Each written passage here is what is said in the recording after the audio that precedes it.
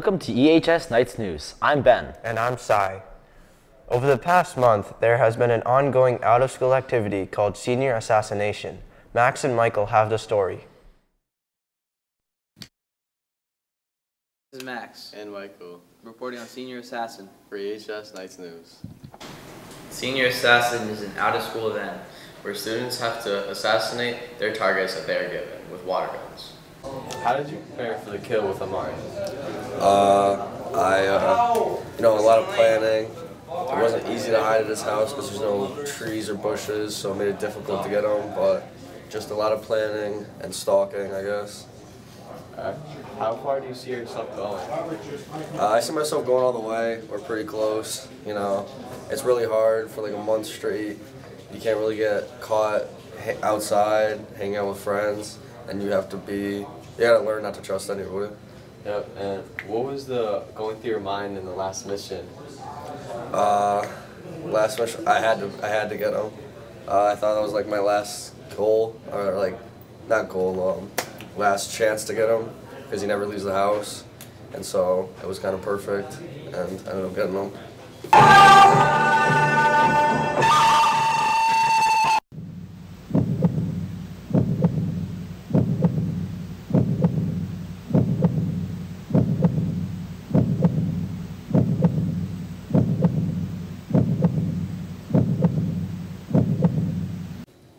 What was your plan to get Connor out?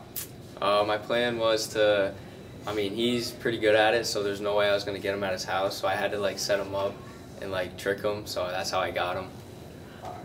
Who are you most afraid of in round 2? Most afraid of, honestly anyone, because everyone's pretty good at it, so. What's your strategy for the rest of the round? My strategy is probably to go off, go try to get my person early, then I can just chill and try to play defense, kind of stay home. How far do you see yourself going? I actually don't know. Hopefully pretty far, but we'll see.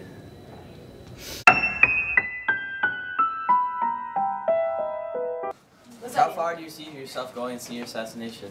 I'm really hoping to make it to the 3rd round, but anything past that, I really don't know. Alright. Who are you most afraid of? I think Sophia. She's has the most kills right now. She's been on a roll. She's pretty scary. How does playing a sport affect Senior Assassination? It's honestly fine. It keeps me safe for a couple extra hours because you can't get anyone on school grounds or during sports. So, yeah. This is Brian And Fred for EHS Nights News. The opening night players just performed their last play of this year. Here's Ben with the story. From May 5th to the 6th, the Ellington High School's opening night players held their final play of the year, titled The Flurry, written by Ryland Fisher. Here are the highlights of the performance. This is Adrian Seeger, who went on an adventure to find his best friend Darren on a cursed island.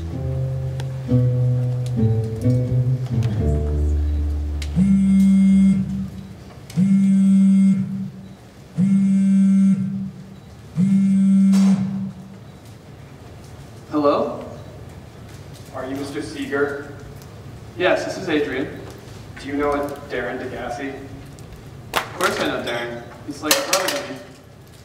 We found Mr. Degassi's car parked on the beach. No sign of him. We fear the worst. Welcome to the Common House Lab. You're the pilot, correct? Yes I am.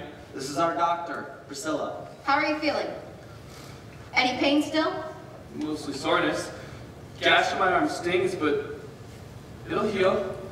We started taking islanders from their homes. Ones who weren't part of the crew.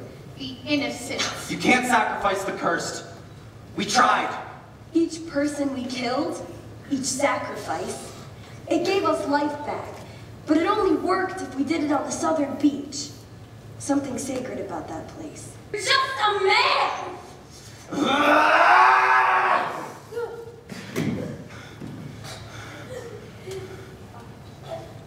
We have prosperity here, Crenshaw. We have lived longer than any other people. We have bested nature itself. Why can't you see that? This ends now.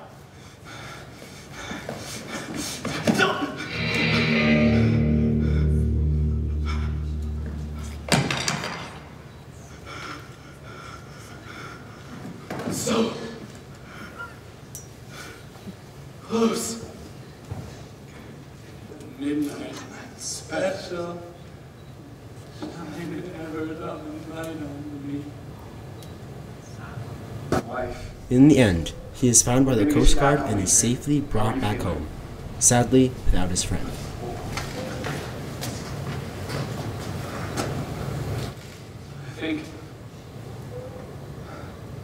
I think I'm going to be okay.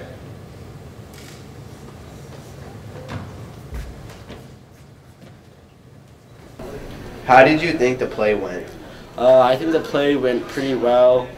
The actors did a very good job, and the tech also did a really good job, and overall it flowed really well.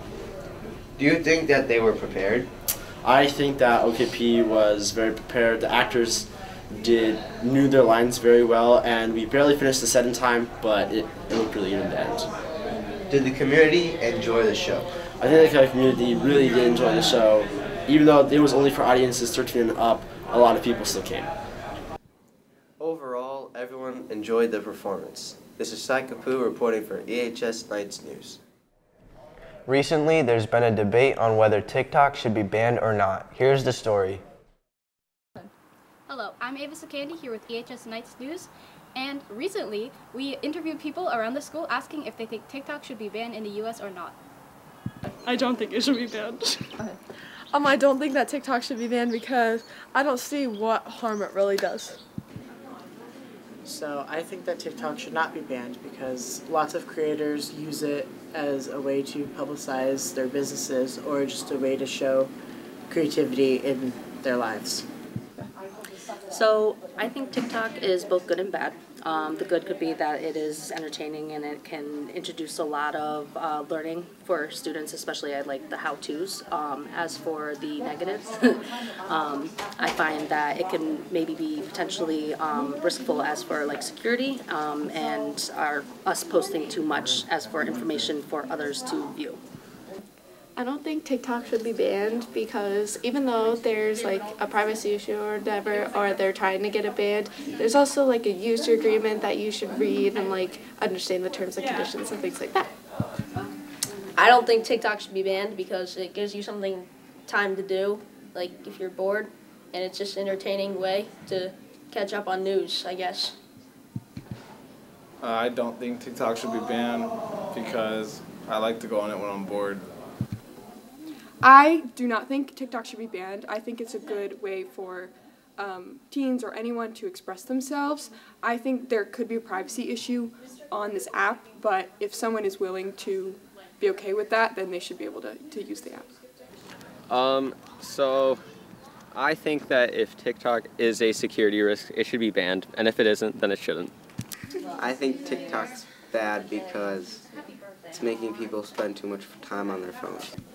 I don't think TikTok should be banned, but I think that they should put more like restrictions on it, and they should be more kind of strict with the app because it's supposed to be aimed more towards children and like 13 and up, but a lot of the content on there is not age appropriate at all, and these kids are like kind of growing up too fast in a sense because they're getting exposed to this whole different side of social media that they didn't even know about besides like, I don't know, what's a child age appropriate show? Like Victorious or like, I don't know, some middle school stuff.